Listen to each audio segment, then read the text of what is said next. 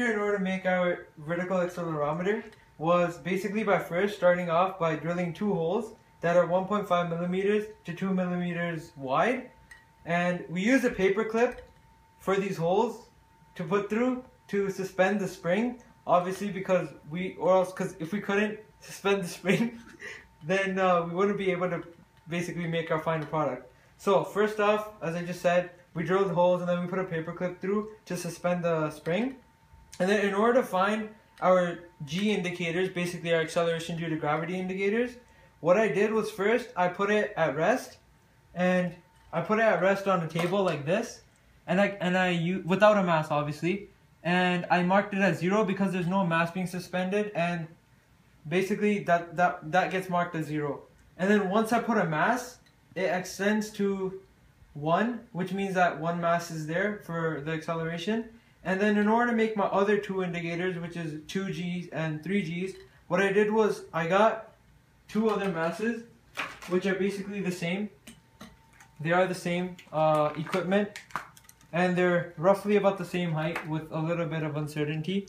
They're the same thing as what is found inside the tube.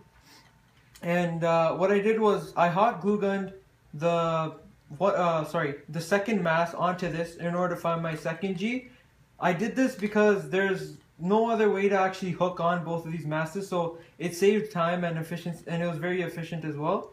And then for a third one, I just hot glue gunned that as well to all 3 of them, and then I indicated that it went up to 3, and I marked it with a electrical tape. Okay, continue on to part 3 of the video.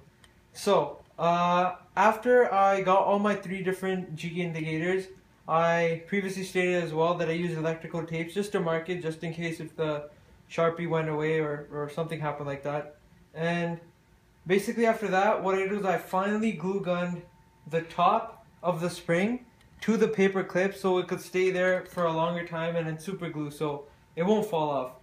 And basically what I did for the mass was, if you could see, I'm not sure if you can, but hopefully you could, I actually just, it's hooked, so there's a little loop that I just put it through, and that made it secure, and it's pretty sturdy, which is good too.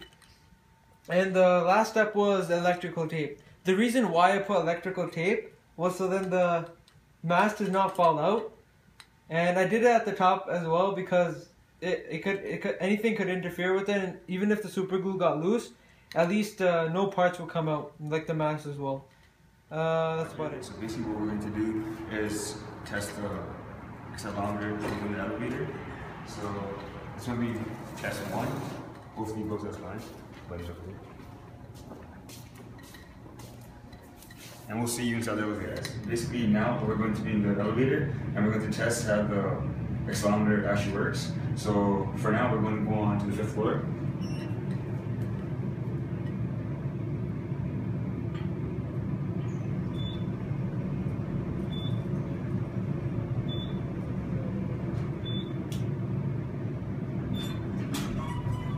Testing the same scenario but going downwards, and right now I am on the 5th floor, so we're going to be going down to the 1st floor, and I'm obviously right in front of Guggen, so in a different spot. And we're currently going down.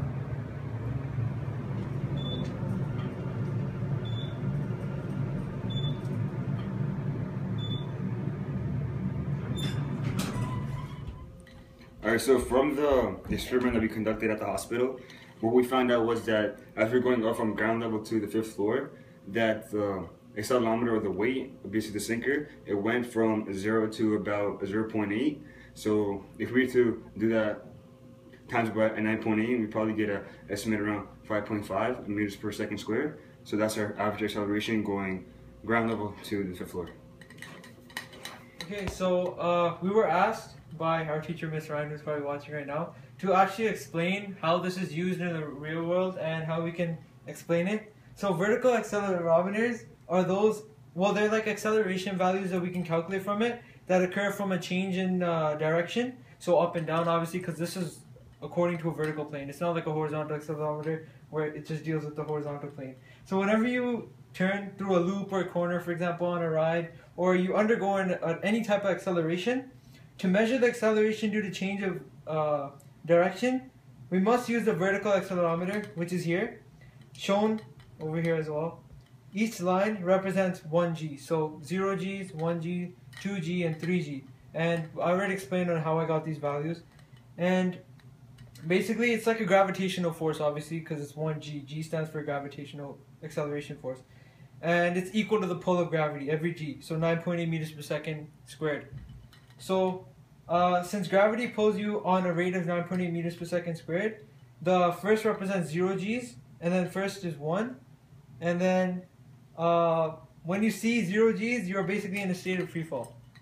Okay, so test 2.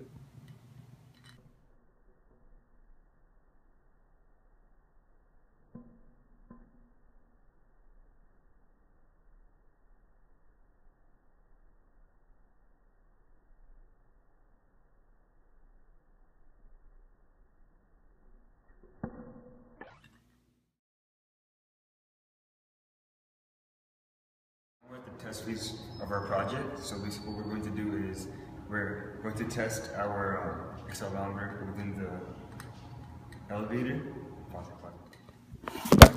Oh my! Okay, so as you can see, as you can see from our elevator test, as you can see, alright. It It was!